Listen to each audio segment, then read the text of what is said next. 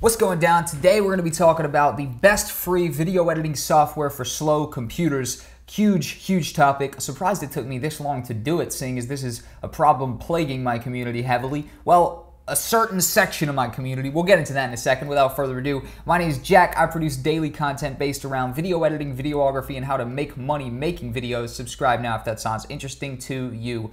Today, just like I said, best free video editing software for slow computers. My biggest video ever, top 3 best free video editing software. It is a 1.6 million view video within 6 months. Huge video, the biggest video on my channel actually, and it's got a lot of different versions of you guys in there, okay? Some of you have good computers, some of you don't, and some of you don't know that a good computer isn't good for video editing. So today we gotta break a whole bunch of myths and legends down and also give you guys a little boot in the right direction and give you some software which is gonna work for you on slow computers, and also show you a trick to make your current software improve in speed, whether it's a good software for bad computers or not. Very powerful episode. Without further ado, let's jump into it. Now, something that needs to be stated right off the bat, video editing is in no at all way something that can really be efficiently done on slow computers. I'm talking about like real video editing, not just chopping the video in the middle and making a small clip. I guess that is technically video editing, but more video chopping,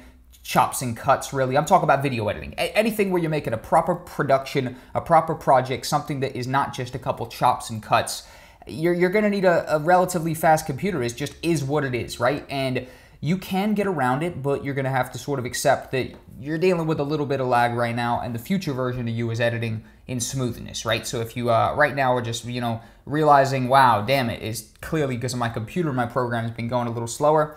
It is what it is. I was there as well, and you know what I mean? All you can really do in that situation is make the most of it. Like I'm gonna show you a couple tricks right now and a couple good softwares to look out for with the slow computer, and also just set in your sights to get better equipment. That's pretty much the moral of the story, right? So we're gonna cover some software that is manageable and also how to speed up your program. So when you're going to get a video editing software, right? So you type in, I assume people found my video, they type in free video editing software. Boom, they hit enter, right? So they've typed that in, they've hit enter.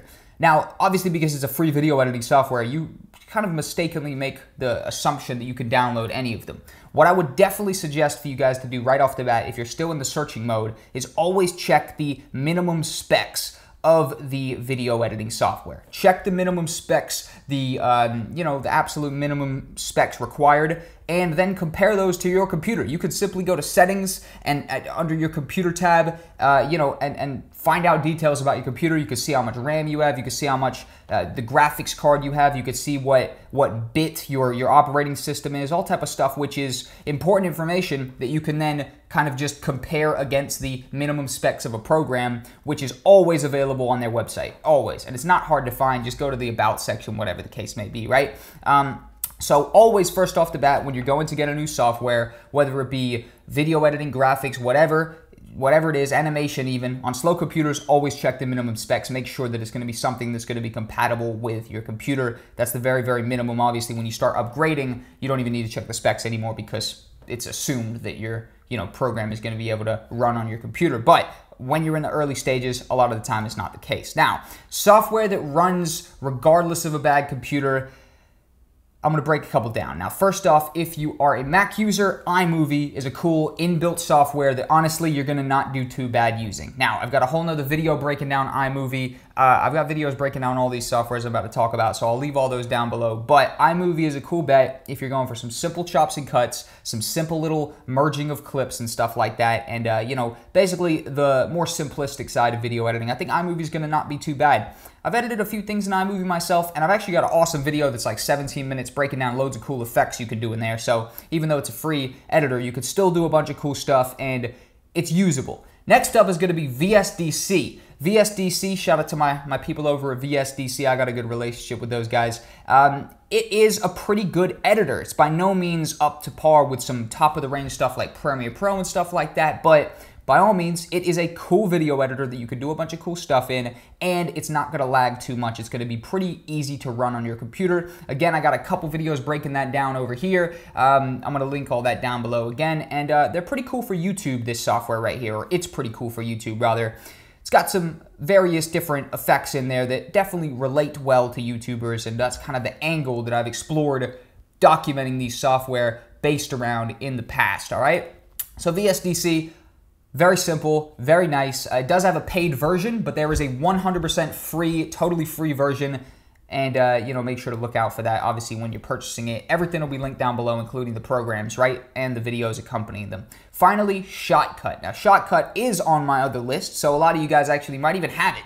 And I'm actually going to show you a further method to make it run even better. And I'm going to show you a further method to make all of these run better actually in a second. But Shotcut is a cool software. It's a free video editing software.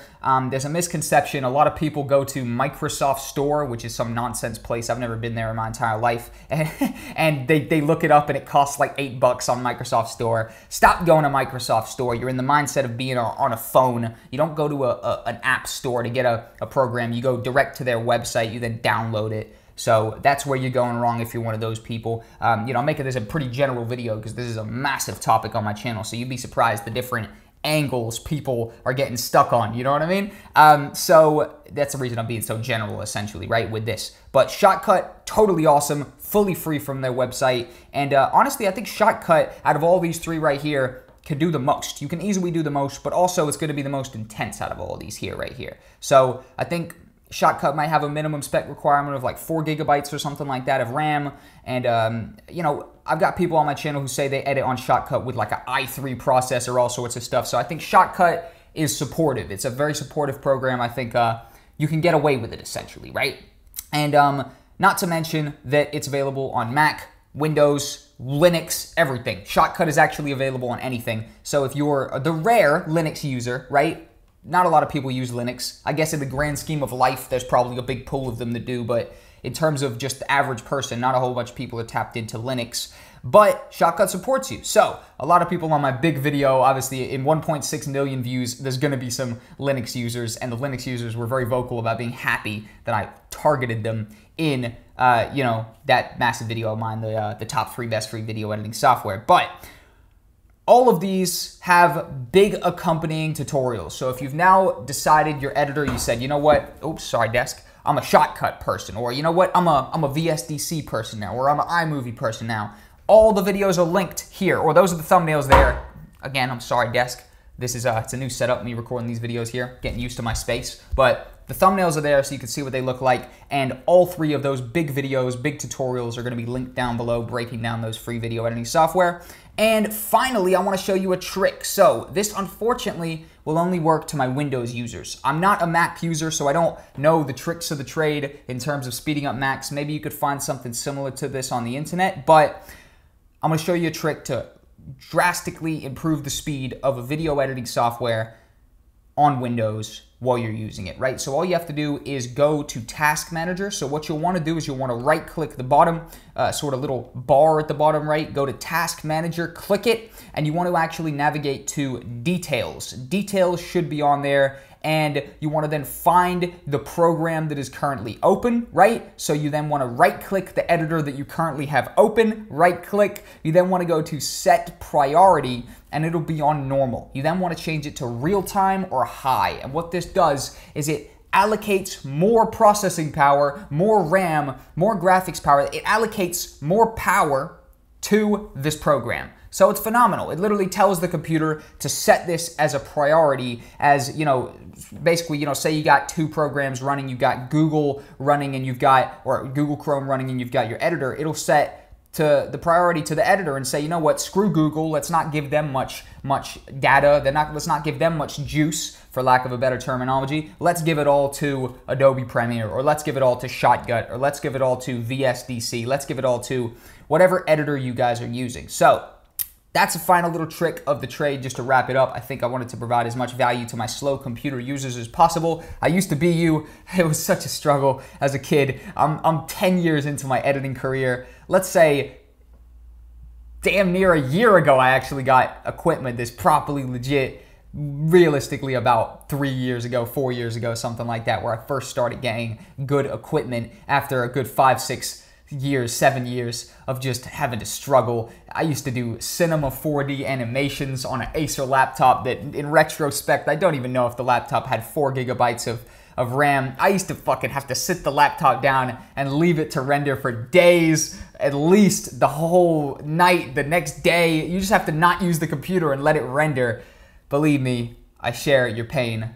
God damn it, the end of that clip corrupted, my bad. It's hot as fuck down in the office, that's why my top's off right now, but the end of that clip just corrupted what I meant to say, and I have to end up, because obviously I'm talking to all my people who are on slow computers. I was you too, it's all good, make do with what you got. This is some suggestions, and you know, the future you is going to be set with some nice, speedy equipment.